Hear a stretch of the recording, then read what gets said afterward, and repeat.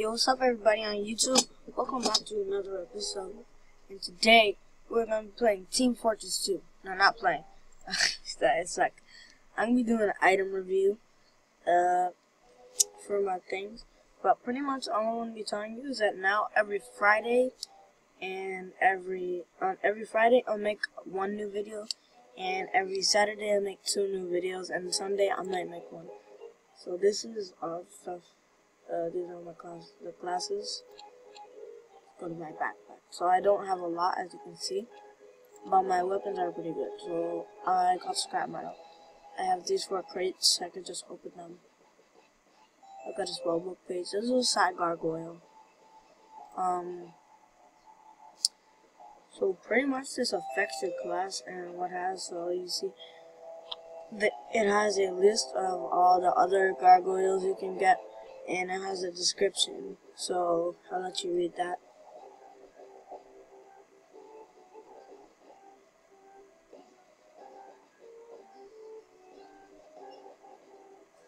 Anyway, so that's just something that affects, like, not really thing, but the gunslinger's in mine. I just borrowed it. As you can see, it says test run. But so this is the Sandman. This is a level 15 bat for the scout. It's pretty good, especially if you're playing past time, but I'll get more into that later. So, if you right click, you're able to launch a ball that will stun your opponent for a second, giving you the chance, in my strategy, to hit them with Mad Milk and then use your scatter gun on them, which we'll get to next. The Mad Milk, it's level 5. So, pretty much, yeah, it says items have bonus. You can leave a calling card on your victim. But if, players heal 60% of the damage done to an enemy covered with milk. It's also good for putting out a fire. So, yeah. That's also something I'll get to later. But this is a crit key. This is my newest medigun that I got. It's a level 8, and I'm trying to figure out if the quick fix is better, because you see the crit streak only has that, and then the quick fix has all of that. You see, man. So I think I might be switching back to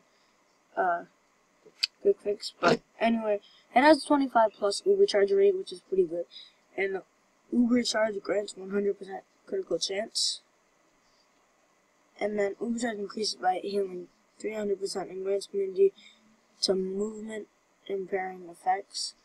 So that's more like a better thing for like stuff, but this is more of like a healing type thing. So but speaking of that, I am gonna be doing a series starting next week called Medic Milestone, and it's pretty much when I'm doing gameplay as the medic, and I am trying to achieve the achievement and get like something. I don't know how many times you need to heal somebody, but whenever it pops up on our screen, but each thing will be at least 14 minutes or 32 seconds long. I'll try to make it that long, but yeah, so that's just something.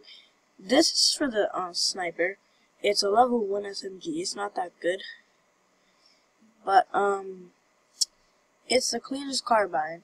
So as you can see the description, it's not that good, but it can mini crit somebody for 8 seconds, which gives you the chance to use a better weapon. Like for example, if you have the Girardi, or if you have the bow and arrow thing, or if you're just gonna use your sniper rifle.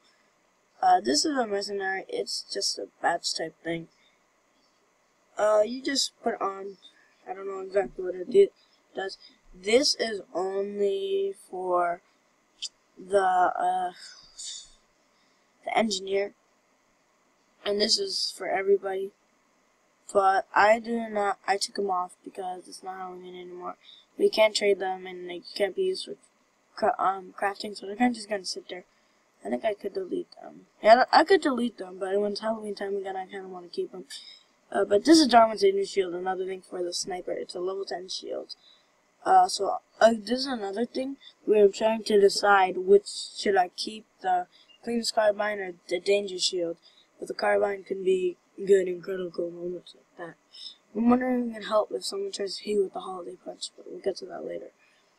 So as you can see, it has 25 max health on the wearer and 15 plus bullet damage resistance on the wearer, so that's pretty good.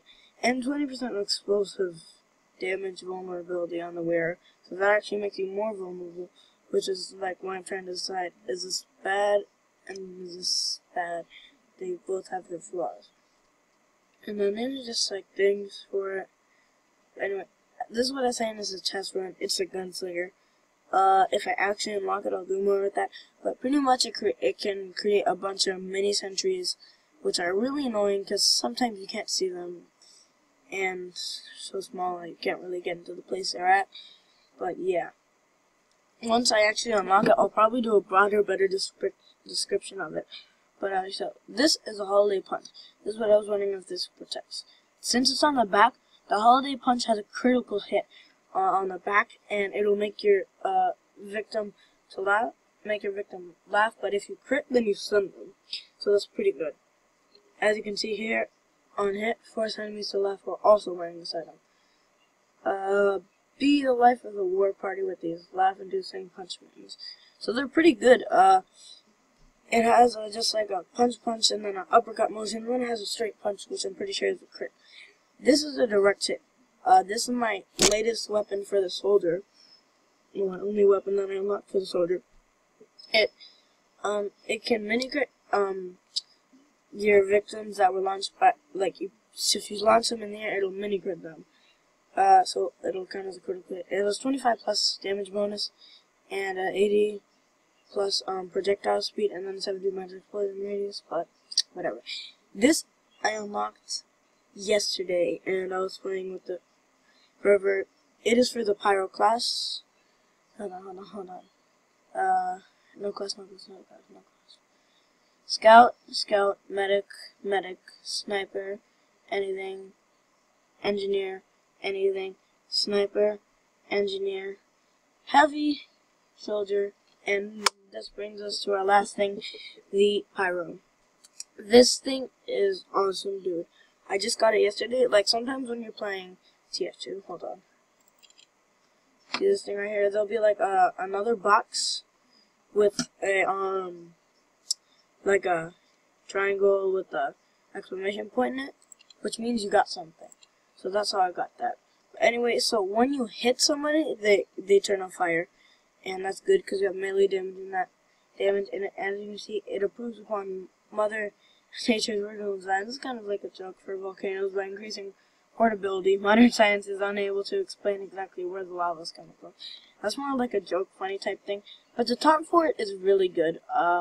Soldier's kind of a barbarian with all his taunts. But this is like if you ever watch a parody, the way you oomph for the pyro, it's like a scout that keeps killing the spy. James Conquer, check out his channel. He's actually might be online. Yep, he's online. This is James Conquer. You could check out his channel. Hold on, let me just send a message.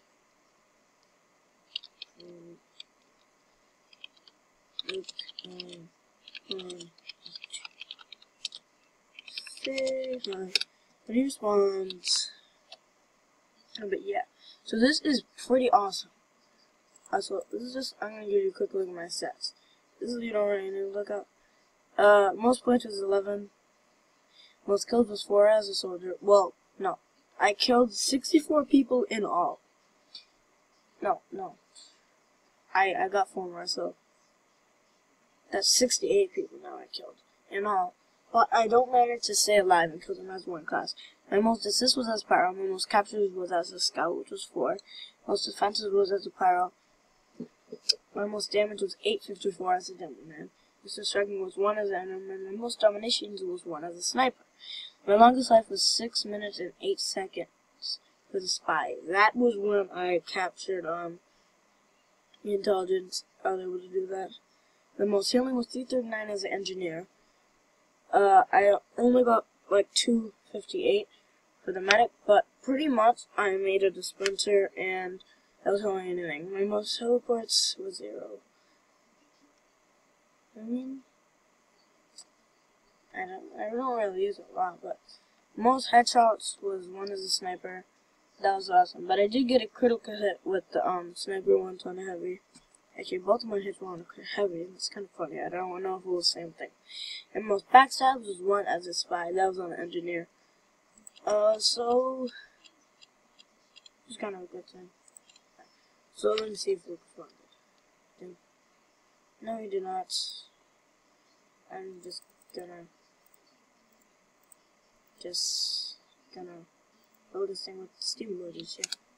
But so that's all for this episode. Stick around. Tomorrow there will be 2 new videos uploaded, and I will be doing gameplay as a scout, and then the gameplay as a soldier. And then next week I'm going to be doing the medic milestone part 1. So hopefully you look forward to that, and I'll see you on the next episode. Peace!